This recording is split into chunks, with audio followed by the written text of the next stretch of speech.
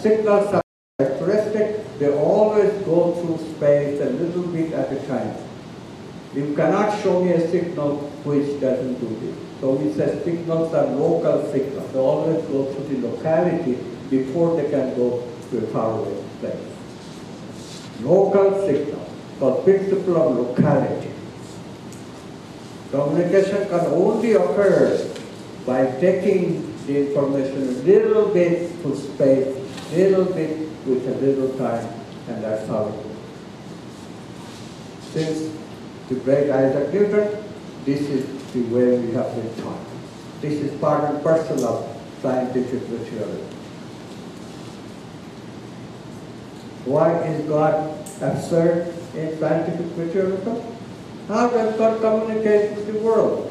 Where is the signal? Show me the signal. And the spiritualists say, oh, I don't know, there is no signal. Look, God is not like that. God is beyond all signals, beyond the beyond. No, that's not what the scientists want to hear. Show me the signal. I can't. I reject your God. But this is what is happening in quantum physics. There is no signal. This aspect experiment says there is no signal. There is no signal. But the communication is there because the particles are behaving as if there is communication. So you've got to admit, for the first time in human history, that there is something tangible that happened, and yet this domain does not make any sense. Domain outside of space and time, which quantum mathematics was telling us, in which these waves of possibility move, which did not make any sense. So you are saying, well, this is all absurd, quantum physics is a little bit weird, nobody understands that aspect of quantum physics, all this wisdom bit the dust. No, this is weird, but real, measurable, tangible. Because communication can be done through that domain of reality. How do you define domain outside of space and time? It's the domain in which no signal is required for communication.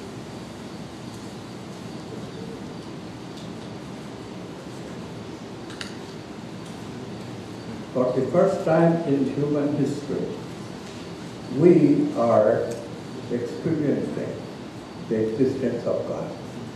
Experimentally. Every person who is prepared to face square his or her prejudices about the world can understand it. It's a little bit sophistication, I agree. Sometimes I get challenged, well, can you make a 3-year-old understand this concept? No, I can't. I tried. I went to preschool children and I spoke to them, nobody could understand. Gave up. So I don't know how much sophistication is required before you can understand these words that I'm saying to you. But in this audience, is there any exception? Cannot be. Look, if there is, speak up and we'll deal with it. Okay? And we will do that in the second hour where I go into the details, we'll do that. Right now, I'm just teasing you, and the tease is a tremendous tease. There is the domain here, space and time, in which we communicate through signals, which move through space and time a little bit at a time. And here is this, it's exactly like if you have gone into Egyptian pictures of reality, you see that they draw a huge thing like this. Here is communication between people who are alive, and they have this picture of the Egyptian picture of the dead, where the communication is outside of space and time, and they draw it like this. And that's one way of drawing this picture right now of quantum domain outside of space and time, domain for the waves. Now we give it a name, domain of potentiality. We'll explain all that later. Just teasing you, remember? domain of space and time, domain of actuality, domain of manifestation, domain of stuff that we call real, but it's really so-called real. So-called real because there is another domain where no signal is needed, communication is instantaneous. What does that mean? If you and I don't require any signal to communicate, what does that mean? When is the time that you do not need a signal to communicate? Think about it. With yourself. Do you ever need a signal to communicate with yourself? You instantly know. Nobody can deny it. So what is this domain then? This domain must be just that one thing. One without a second. Right? One without a second. Shankar's words come back and resonate with us in the form of quantum physics. Isn't that wonderful? This guy lived so many years ago. He comprehended reality. One without a second. And quantum physics is saying this domain of potentiality is one without a second. That's it. One without a second. But this time, we are doing it in such a way that this quantum object, we are not lost. We are not lost thinking that this is it, this is reality and that's it. Why aren't we losing sight? Because we know that this is the waveless, but there is also the particle. See, quantum physics never lets us forget the other part. The problem with when we discover, some of you have read Vivek Drown. It's a wonderful book, First Well of Discrimination. It is really first well of discrimination. Discrimination between reality and unreality. Sat and Sat. And Shankara is exuberant. Beautiful passage. It was a question as well as a mystery. So, in his writing, there is some forgetfulness about the mundane world. Maya. Forget the mundane. Only get into reality. Quantum physics won't allow us to do that. Quantum physics says, but these waves are waves of potentiality, waves of possibility. Whatever that means, figure it out. We will have to figure it out, and we will. This is a teaser. Possibility. Think possibility. In possibility, an object will be here, there. Right. In possibility, an electron, which is a quantum object, can be here, there, everywhere in the world. Right? Possibility. In possibility, I can be rich, I can be poor, I can be healthy, I can be sick. I can be bad, I can be good. Right? In possibility. And then quantum physics says, but when you measure them, you always find them to reveal themselves as particles, objects that we can measure, that we can localize. So quantum physics never lets us forget that this world of potentiality becomes actuality in our experience as soon as we have measured them and experienced them. And this is the beauty of integrating the true spiritual and the material scientifically with the help of quantum physics. Look at what happened just now. I'm teasing, so you're not getting it fully. That's the purpose of this whole lecture, to confuse it so that we can put you back together. But look at, when I say this, that there is this wave, this domain, which is completely interconnected. And this domain where we are seeing separateness, where we are seeing objects, just as we expect them, this solid object, solid reality that I can measure, the reality that scientists love, and this reality which we cannot talk about, you know. Many traditions, many spiritual traditions say God is ineffable. We cannot talk about it. Don't talk, don't talk. Of course we do talk. Even those people who say don't talk are talking, right?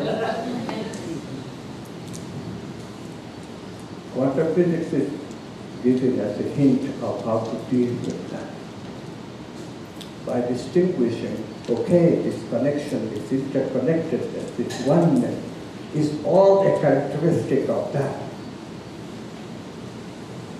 This separateness is a characteristic of this. The one can be experienced only as separate. One can be experienced only as separate. So there was this guy named Ramakrishna, you know, many of them. So he had a disciple, a very clever disciple, named Vivekananda. He became Vivekananda later. His name was Narendra, actually. So this Narendra, Ramakrishna's favorite disciple, he became later. But he would come and tease Ramakrishna the same way that I used to tease my friend. Show me God. Ramakrishna says, you know what? I see God in you. Of course, Narendra would not quite understand it, but if he were a quantum physicist, he would. You see, Ramakrishna knew that if I see God, it has to be in separateness. How can I see God in you? That I can see very easily. How? When your little child, in the morning, you have fed her, and she's going to school, and she goes out, and you feel that there is an emptiness in your heart. What happens? What is happening?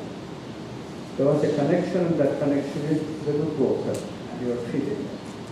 So can you see God in your little child? Yes, you can. Yes, you can. So this is the reason that we have children, to remind us of that interconnection that we have potentially with everyone. With everyone. In these 4 days, we will become intimate with each other like that. When the time to say goodbye will come, 2 o'clock or so on Sunday afternoon, when we part, we'll feel a little emptiness in our heart. And we will know that we have been together. We have experienced that oneness. We have cultivated that oneness. And now we have to separate again. So every day living, we have the opportunity of experiencing the oneness. We ignore that it is there. When you start feeling it, then we are seeing God. When you start feeling it, then we are no longer oblivious of the subject. And this is the job of the quantum activist. Quantum activist lives the truth of the quantum. The thinking, right thinking, the worldview tells us that yes, there is this domain where there is always connection, but somehow we are breaking that connection by living here in this reality. But this is as part and parcel, because that's the price we pay by having experiences. As soon as we experience, says quantum physics, immediately we are separate. In this domain, there is separation. Shankara's Maya is imperative.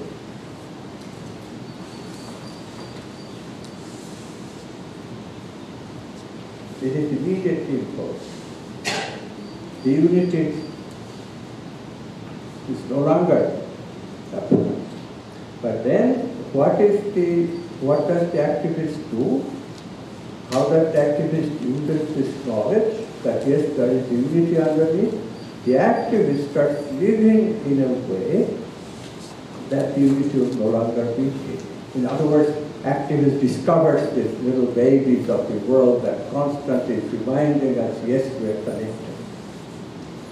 Activists depend on psychology, activists can depend on economics, certainly on energies, that is called vital energy or vitality.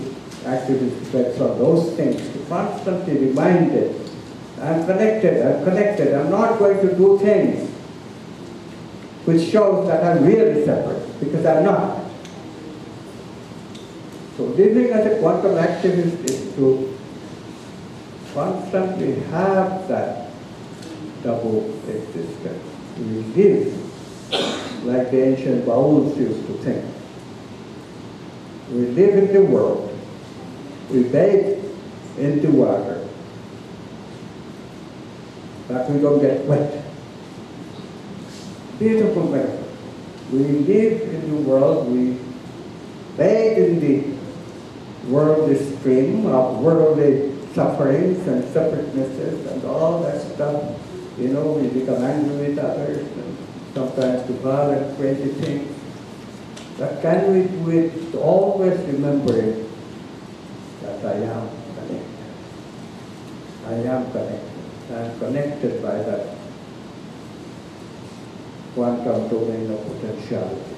I'm connected by that one.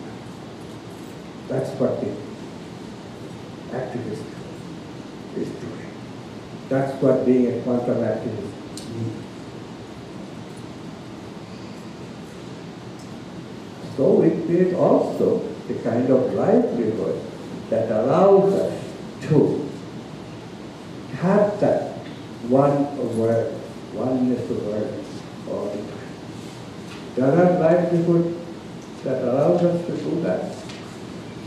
The Bhagavad Gita was created with the idea, very wonderful idea, that any service that we do can be used like that. But today we are a little more practical. Bhagavad Gita was written by extreme idealists, and this is why the ancient teachings did not penetrate very far. It's too much of an idealism to think that you can steal from others and still remember the connection. Extreme idealism.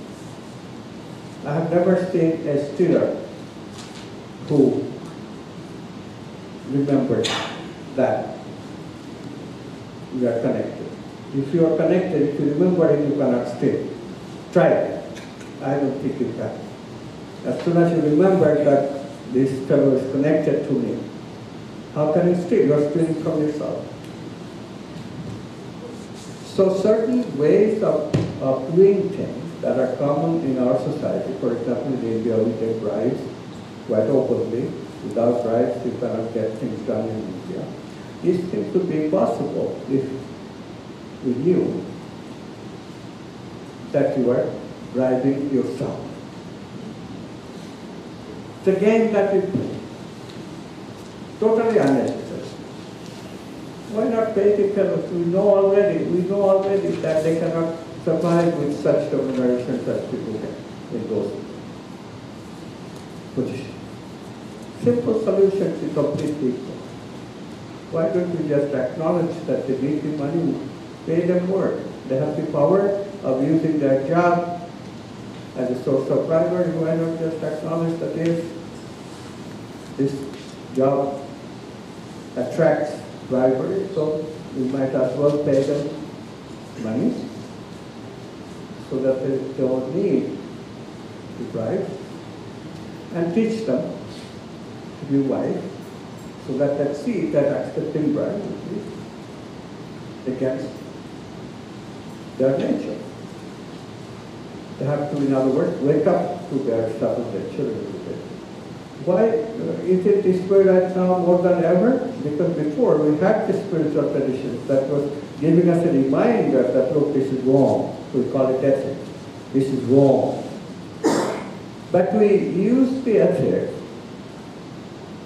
in the wrong way. It's very funny How did we use the ethics? We said that be ethical or God will punish you by sending you to hell. Why is this a problem? Why is this antithetical? Because you're imposing fear to do something which is good. Fear, is that a good emotion? Everybody can recognize, no it isn't. It's what we call a negative emotion. It's keeping us away, it's keeping us separate. Whereas not accepting bribe is an acknowledgement of the oneness. Who are you cheating? You're cheating yourself, right? So you cannot at once be fearful, which says separateness, and unity, which says you are not separate. You cannot do that. So ethics, the way it has been implicit, implied, used in all traditions, East and West, has always had this wrong way of approaching it. Means and ends are not in synchrony, are not congruent. And this is the problem. With quantum physics, this kind of incongruence, this kind of lack of synchrony is removed from the get-go. So these 4 days, you will go through lots of practices to show you how to do it. But never forget that this incongruence will not go away until we recognize from fundamental core of our being that unless we make right livelihood as part of the society that we live, we are never going to be able to live quantum way, integrated way, ever. If we live in a society in which I have to be bribed,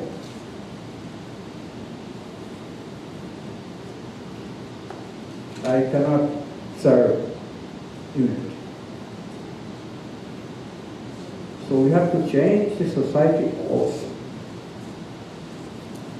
This is imperative to understand. Knowing the truth is good, but knowing the truth as a renunciate as the only thing, to think that way is wrong. Why is it wrong? Because we are not ready. Can you really be a renunciate? If you are ready, by all means, quantum physics does not tell you to live in the world if you are ready to renunciate. But recognize, are you ready? Are you ready? And if the answer comes that no, I'm not ready because I want to teach, do you know how it becomes clear to me every day, the reminder? Why am I not ready? I know every day that I'm not ready because I love what I'm doing right now. I'm teaching you, I'm going to do a photo workshop, and I have such collaborators, and you are going to understand, and you are going to get enthused, and you are going to get a taste of what life can give you, and that gives me such wonderful joy. And I'm attached to that joy. That's why I'm not ready. Similarly, ask yourself the question that, okay, we don't have to change the world if we are ready to live in isolation, if we are ready to give up, renunciate the world, if you don't need anything, if you don't feel attachment to that joy that comes in relationship, in helping people, in loving people, then you are ready. If you are not ready, however, there is only one way to live, which is to change the world as you like to see the world to be. What world do I want to live in? I want to live in a world where everybody feels this love that I feel for you. I want to live in a world where everybody is authentic. I want to live in a world where everybody recognizes that both spirit and matter is important. I want to live in a world where everybody is aware that we are born with some violent tendencies built into our brain, but we are ready to balance and integrate, harmonize those negative emotional stuff in our brain. That's the world that I want to create. That's the world that I want you to co-create with me.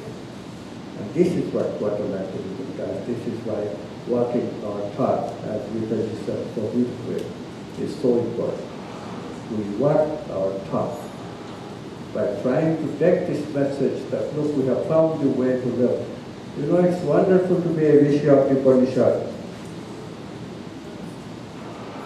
I've seen the unity behind the darkness. Hear ye, all you sons and daughters of the immortal. I've seen the Red Purusha beyond all this darkness. But what is the Rishi doing? He's giving the message, he's bringing the message to us. The Rishis of the Upanishad knew that the ultimate message has to be given to everybody. The world must be changed. Same thing with Mahayana Buddhism. We cannot just have a small vehicle which takes us and drink the nectar of immortality, but we must also share it with the rest of the world. We must change the world too. So quantum activism is about changing yourself with this wonderful knowledge that quantum physics does, wonderful integration that quantum physics achieves, and bring it to the world, transform the world of jobs, world of occupation. Can a farmer really, make Bhagavad Gita alive today in the 21st century world? Can a farmer, doing agriculture, really live the unity? We have to ask this question, how? We have to change the nature of farming for doing that. Not the way that we have done it traditionally, that there is a landlord and farmer is just serving this landlord and following his or her rules. No, that does not make it conducive to finding the spirit in farming a piece of land. But there is a way of farming a piece of land which will constantly teach me about the unity of everything. This is what we are saying. There is a way of transforming the professions, because all human professions were created because particular people are suited for following particular archetypes. Show me a job and I'll show you an archetype that we can investigate by doing that profession. Every one of them, scientists, investigates the archetype of truth. If you don't follow the archetype of truth in science, you become unhappy. I was one of them. Can it be done? That gives you happiness? Yes, of course. But we may have to change the profession in a fundamental way. The way the profession is practiced today, the profession of a scientist, it's impossible. Same thing is true of the lawyer, same thing is true of the politician, same thing is true of the business person. We have to change the way business is done before we can demand that let the business person be ethical business person, creative business person. So it's our responsibility to change the way the professions have been denigrated, professions have been distorted, corrupted. We cannot say, well, no, that's not our job. This has been one of the big problems with spiritual tradition. In a way that is true. That's the big confusion. In what way is it true? Well, movement of consciousness. What we forget, though, is that what we are doing, activism, this is also movement of consciousness. See? So somebody who is completely detached, only then you can say movement of consciousness will take place and it will always set right eventually. It's completely correct for only only if you are completely detached from it, if you are a renunciate. But what is some hypocrites is when you live in the world, and then you say movement of consciousness will take care of it anyway, and you don't have to do anything. No, that is not. If you live in the world, you ask yourself, why am I not living in unity? Why am I not happy? Why am I not realizing my potential? As soon as you ask that, you see that, well, because I do a job which does not give me meaning and purpose, because I don't have the right knowledge, and because I don't live in the right way. Then you ask yourself, okay, can I bring meaning and purpose in my life? Can I realize my potentiality? As soon as you do that, it becomes quantum active. There is no other way. So welcome to quantum activism, a life of fullness, life of congruence, life of huge satisfaction.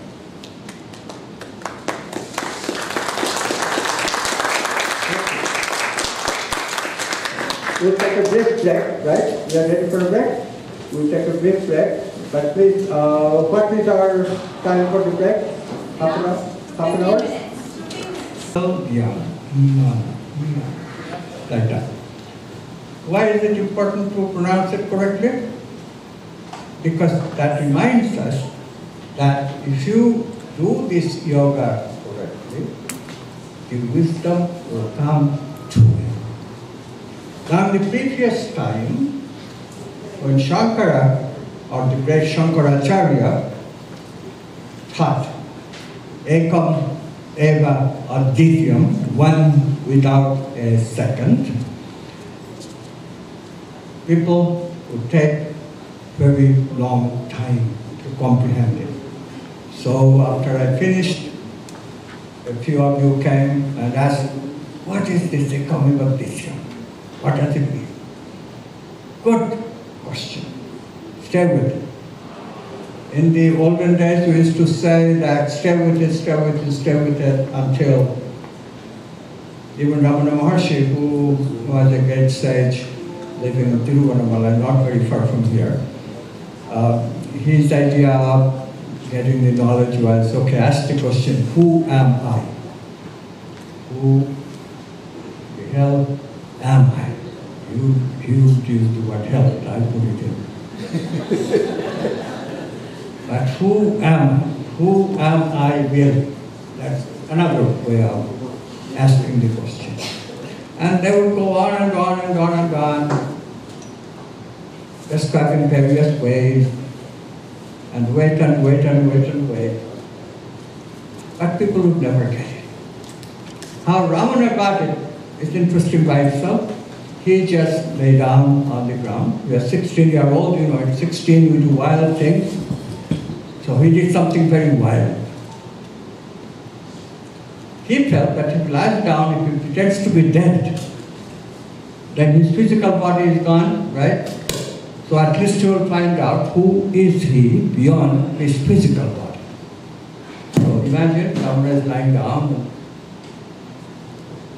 physical body is dead. Thought comes to him, but mind is still very active.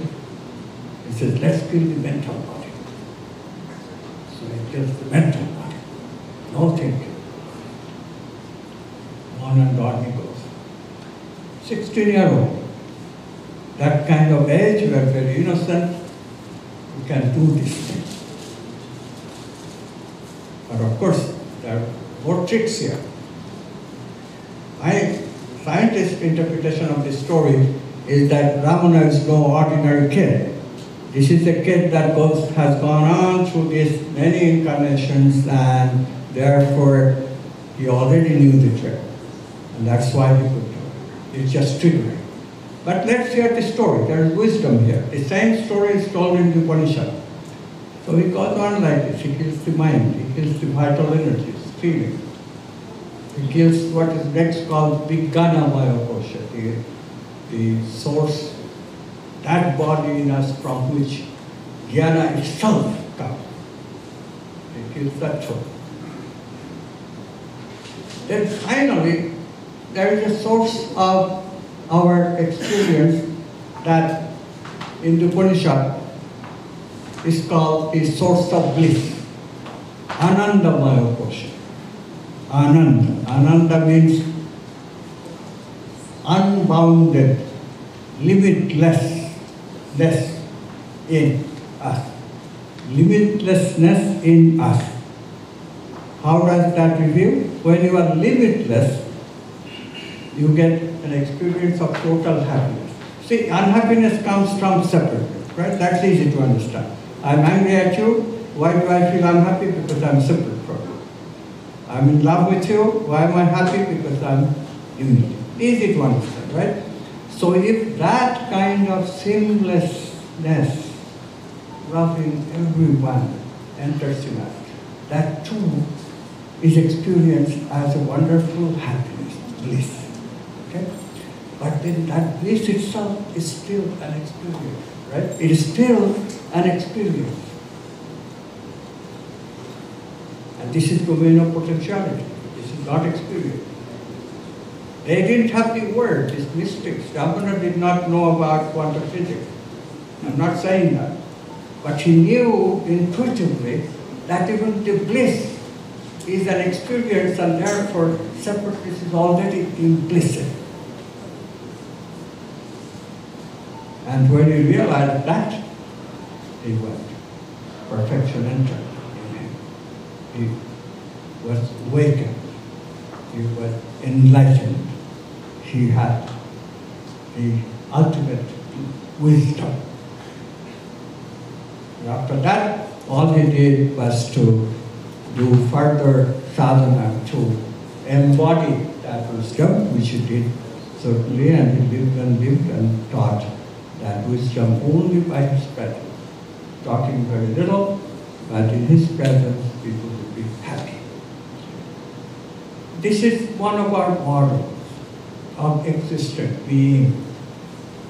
With quantum activism, with quantum wisdom, I claim, this is why we are building a university, that we can teach people, we can make Ramanas in our midst. I'm not kidding you. I'm not kidding you. You will see how easy today it is to attain this wisdom that I am connected. I am connected. I am one with one. My separateness is an illusion. The Maya is not a Maya of the world. Maya is not a Maya of triviality of the world. That's not what Maya is about. Maya is the unreality of this separateness. The separateness that we feel with each other, that we sense with each other, that we think with each other, that we even intuit with each other. That is what is trivial. If we go beyond that triviality, we find the oneness. So how can we do it? How do we find this oneness? By simple words, by simple talking about experiments and talking about quantum physics? Well, that's up to you. This is where you have to do the work. What's different? What's different from the olden days? What's different from Ramana's experience? Well, Ramana had only his experience to live through. So he penetrated layer by layer the camouflage. Camouflage meaning the layers of ignorance that enter, that makes us separate. So these things, Shankara gets the name of kosha. They are layers of coverings that separate. So today, similarly, we will remove these coverings of separateness by looking at the nature of these bodies, nature of these beings that we have that brings us experience. Okay? And we'll get the idea, the jnana, the wisdom, that we are not separate with the help of another ingredient of this, which is experimental data. Ramana is doing it with experience, we'll do it with experiment.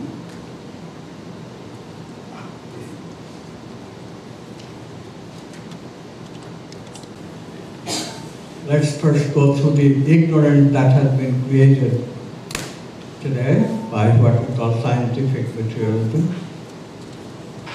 Why the word scientific materialism? Materialism is the idea that material is everything, material pleasures are everything, so we emphasize the material aspects of life.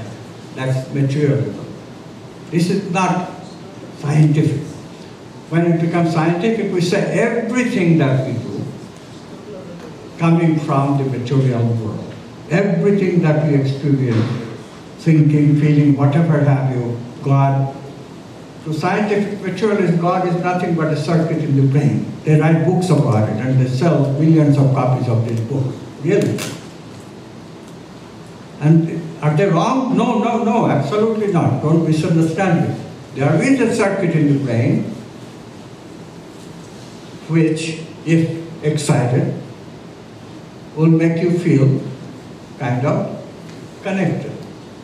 What we call a spiritual experience. How does that happen? Well, brain does have an evolutionary history.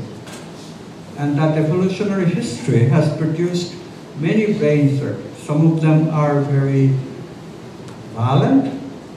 They call those negative emotions. I'm angry at you, I'm jealous of you, I'm envious of you, and all that stuff. But some of them are also good, like this God in the brain. This is what I call it, God in the brain. I call it the G-spot. I have to be a little careful. This is an Indian audience. But this is a sophisticated Indian audience, right? You don't mind the connotations. Okay. So, no, the G-spot is not everything. I mean, there is a God spot in the brain, and it does excite, when excited, it does give us kind of a spiritual experience, but obviously that's not it. Why is that not it? Because it does not enable you to take it any further than that experience. It does not enable you to enact your godness when you need it. In other words, anger is arising, you cannot immediately go to your God spot to balance the anger. Okay, so what good is something if it cannot do what it is supposed to do? God is supposed to bring us peace, love, when anger is arising.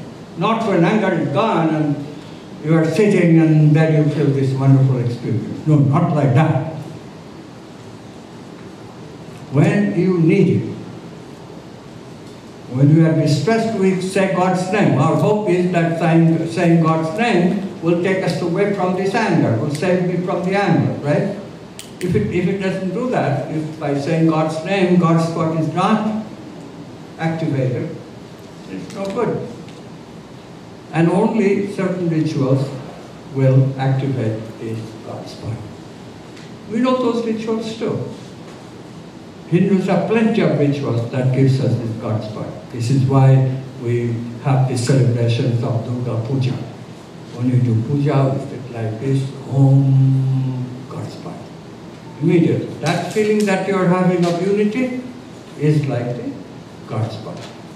No, don't misunderstand it. Even with Om, powerful mantra, no denying it. But it's not denigration. I'm not being a heathen by saying that what you're getting is the God spot. You're not getting God. Om is not an entry point to God. Please, you must understand that and accept it. Wonderful mantra as it is, but all it leads to is a ritual for reaching certain brain states. That is helpful, but is not that, is not that. Is not that one, okay? So what is that one? If we think like this, then we'll never find that one. Because that one is not mechanistic like this. This is Newton's construction of the reality. Everything is mechanical. Why did scientists do it this way? Because at that time, scientists, many people, good-minded people, seekers of truth, they really got sick and tired of the Christian church, which has been telling them what to do. For centuries, church has done that in the West and brought what really was a life of misery. In those days, you have to think like the days of the Mughal Empire in India, to think of these people. This is like 16th, 17th century. And really, India was affluent at that time, and the West was full of misery. And therefore, the scientists blamed it all on the church, and not wrongfully. And they rebelled. Out of that rebellion came this concept. So it's not like that at all. God is not the one who determines reality. We, our knowledge, has power, and we can change in the natural world to suit us. And if everything is material, then scientists can control, they can predict, and the world will be good. And for a while, the world was good. In the 18th century, we had industrial revolution, wonderful things happened, electricity came, and life changed in the West, and gradually that spread and spread. And now everybody's convinced that it's good, it's good, it's good. But now more and more is turning out that no, it's not so good. It also brought us huge pollution, and we cannot sustain this affluence. Here in Bangalore, we live with constant reminder, that the happiness that comes from electricity is only temporary, only until our power plants are working. When the electricity stops, perspiration is back. We no longer have the air conditioning, right? And Indians are reminded of that. It's a good thing too. In the West, it's so much forgotten, all miseries can so much hidden under the carpet, as they say, that they forget that there is suffering. If there is suffering, there is always shopping. I can go buy myself something, and that will make me forget the suffering. So by and large, this idea that life of separateness is suffering can be avoided. So nobody much is aware that there is another way to live, find the unity and cultivate the unity within us. And that's a better way in some sense, because the cessation of suffering that you get from the pleasures is temporary. And if you don't see that and try to make more and more pleasures, eventually the body gives up. Body just gives up, body quits. And so what has happened in the West is that people have lots of pleasure from a variety of sources, drugs especially, of various kinds, but then when you grow old, you live a miserable last few months, and that's when all the suffering that you postpone, they come back in piles and piles and piles. So last days of living a life of pleasure is very, very unpleasant. Anyway, that still cannot stop us from having pleasure as an escape. But this escape is totally unnecessary, because the worldview is now very clear. It's not a mechanical universe, as Newton thought. As I said, quantum physics, the idea of quantum, that objects are both wave and particle, this idea is the liberating idea. So let's try to understand why we say that the waves live in a domain called domain of potentiality. Why don't these waves live in space and time? Why is the mathematics telling us that they know they have got to live in a different domain than space and time? Okay? So that's our first exercise. So listen to me carefully. Wave is something that spreads out, right? That is the distinction. Wave cannot stay at the place where you first released it. If a quantum object is released, it's a wave, so it must spread. Spread all over the room. Yeah? Imagine electron all over the room. Imagine that you set up a grid, three-dimensional grid of Geiger counters in this room. Geiger counter, everywhere. Three-dimensional grid of Geiger counters.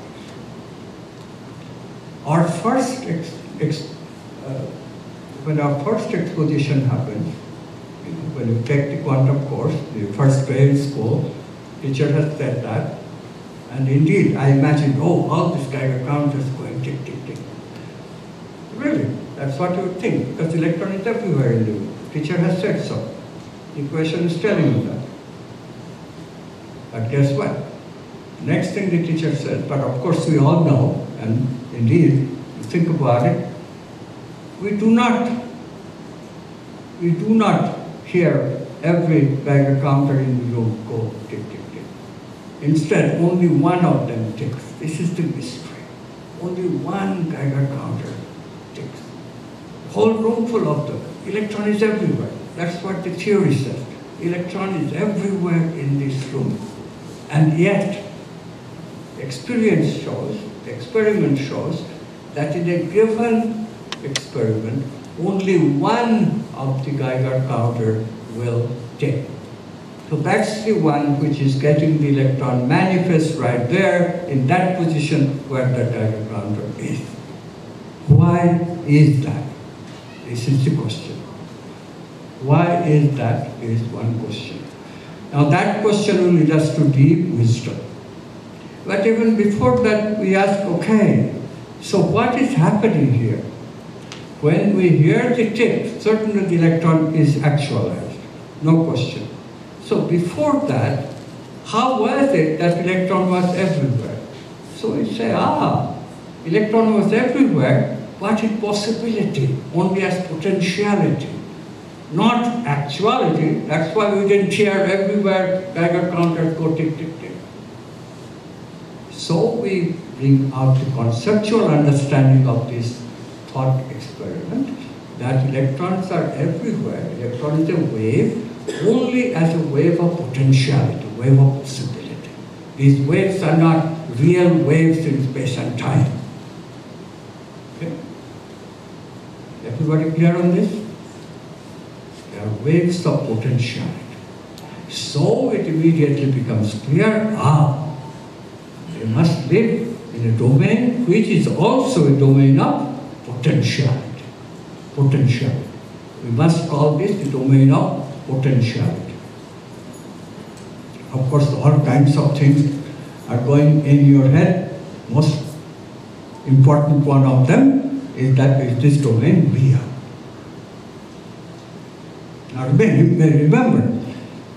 remember, big prejudice here is potentiality real. Big prejudice here is potentiality real. And what is reality?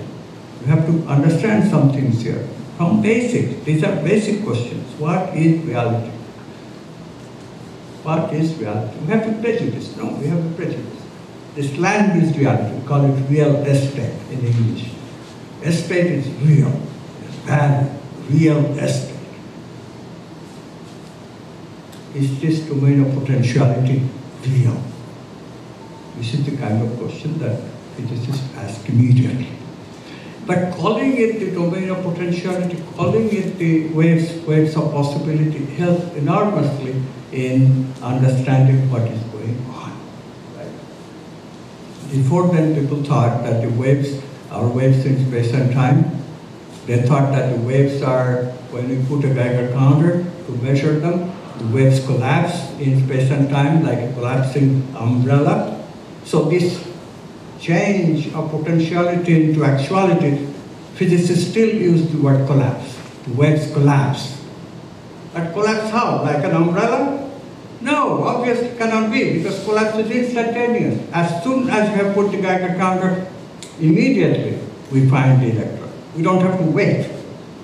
But remember relativity, every wave has to move at a finite speed, everything in space and time has to move at a finite speed, and therefore there should have been a little time elapsed, but no time elapses. Theory is very clear on that. The waves instantaneously become particles. So it became very clear that this collapse of the wave is not a collapse through space and time. How is it taking place then? It's instantaneous collapse. Okay. Something we never thought, never believed, that anything can be instantaneous. Anything in space and time obviously cannot be instantaneous, because Einstein proved relativity or speed is always finite. It can be very high speed. Speed of light is very, very high, 186,000 miles per second, 3 times 10 to the 8 centimeters per second, huge, huge, huge, huge. 3 times 10 to the 8 centimeters per second, huge, huge numbers. But still it's a finite number. Nothing can move faster than the speed of light. That's the wisdom of theory of relativity, verified by many, many, many experimental data. So nobody can doubt this kind of wisdom. And then we are forced to the conclusion that, okay, this domain got to be outside of space and time, because obviously things move with infinite speed here. Communication takes place without signals here, outside of space and time. Okay. How do you feel? Confused. Yes. Confused. Thoroughly confused. Okay, please express your confusion. Yes. It's possible, I mean, I know you give one example of a room and electron and guided counters. Can you give a second example, maybe in terms of the basketball that we showed in what the we know? Okay. Just try to do that. Good thing. Some of you, how many of you have seen this movie, What the Bleep Do We Know? Some of you have seen it. We tried to, the filmmakers, I should say.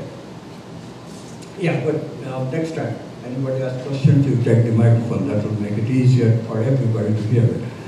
How do you show that the electron is everywhere in the room? I would love to have a genuine, unconfusing picture of this, but there is no way to show it without little confusion. So what we try to do is that, the job of the basketball, as you know, if you have played basketball, the job of every basketball player is to throw the ball in such a way that it falls through the hoop. That's the actuality we want to create. So there's a scene in the movie where the filmmakers created basketball being thrown at the basket, but they're falling all places. So that's the possibility. And then the actuality is when it falls right into the hoop. Okay, so it's a metaphor though, because in reality, potentiality is not actuality. So whenever we show a basketball, it's already actuality. But how do you show potentiality to basketball? So what we should have done is, if I were the movie maker, I would not have used basketball. I would have used ghost basketballs. Okay? You see the difference? Instead of basketball, we should have shown shadow basketballs falling into the, but they're imaginary basketball, ghost basketball.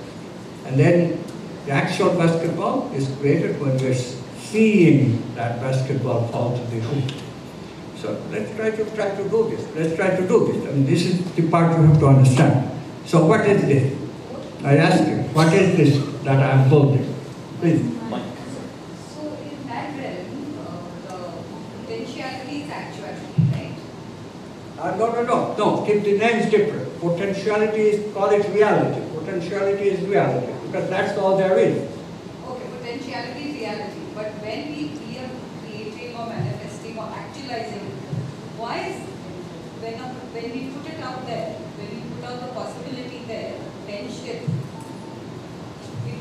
it doesn't actualize instantly or it doesn't actualize. So what is that gap? So what is the magic of actualizing it? Yes. Okay, that takes the question deeper. That's the question we really would like to understand. What is this magic that brings potentiality into actuality? But let's postpone that a little bit. Let's understand the difference clearly. Here is potentialities, and potentialities are many, many facets, right? Basketball can fall anywhere. That's the potentiality. I throw the basketball, right? It can fall anywhere. Usually if I throw it, almost never it will fall to the hoop. Almost always it will fall somewhere outside, right? But of course, sometimes it does fall to the hoop, and that's what we call actuality. So people felt initially like, yeah, it's all by chance, right? It's all by chance, just like we throw basketball, I'm novice. By chance, once in a while, it will fall to the hoop. So by chance, once in a while, it will fall at a Geiger counter, or another Geiger counter, or another Geiger counter, right? It's all chancy. And that kind of thing shows up.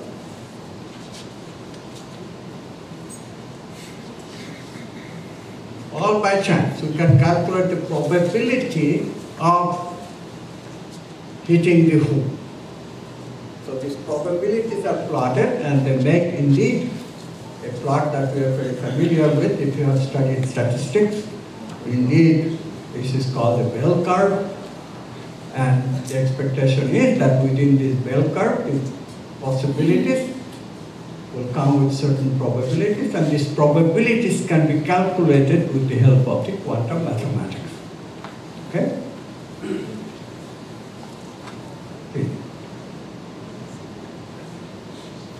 So it assumes that there has to be some activity happening beyond the space and time, and that is creating the reality. Okay, you are going on to the right question. But is this clear that we have potentiality, many facets? Yes. And then actuality. What he is saying is that this chance description does not satisfy. Chance description is a good description, and it holds for large number of events. When we have measured large number of events, indeed, the chance description that there is a probability that we can calculate of where the electron will go, or if this particular basketball will fall through the hoop or not. And you can calculate those probabilities, and certainly can take pride that, we can calculate the average result of an experiment, wonderful. But he's saying, but in a single experiment, we can do that too.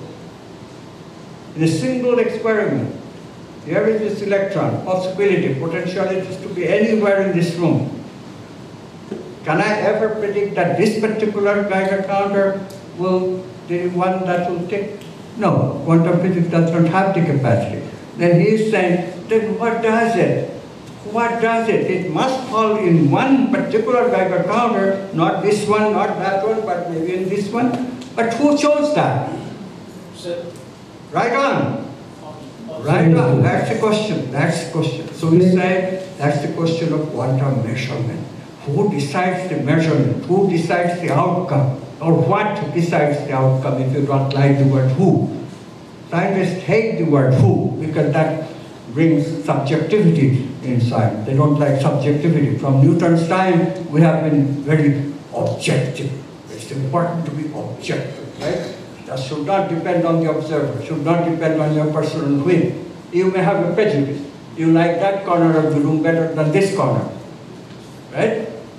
So they don't like that subjectivity to enter into what defines the actuality. Very legitimate from their point of view. So what does quantum physics say about that? This is the question that you have to decipher eventually. But very, very important is the idea that we create reality, or reality is created. If we give in to the scientists, okay, your concern is legitimate, let's use passive voice until we become very clear that there is a who that creates. But you have to be very clear on that before we give up on objectivity, okay? So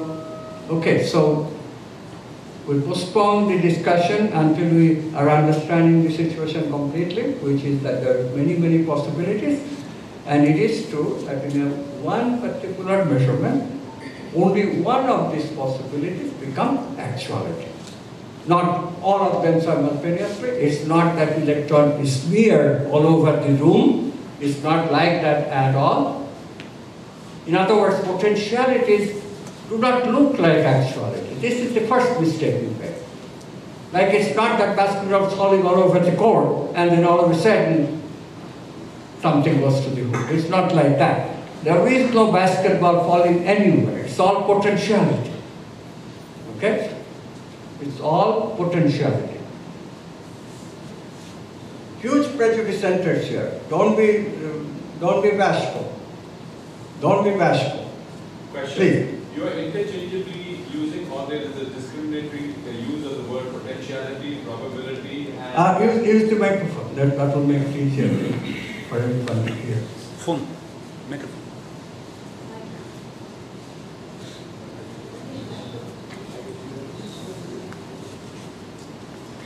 Somebody has to do a lot of running around. No problem. It's an exercise. I can come and speak louder here. Yeah, you can, if you, yeah. Save your time. Good. Yeah. So you're using three words here. Yeah, which is potentiality, probability, and Actuality. Potentiality. Third P. Actuality.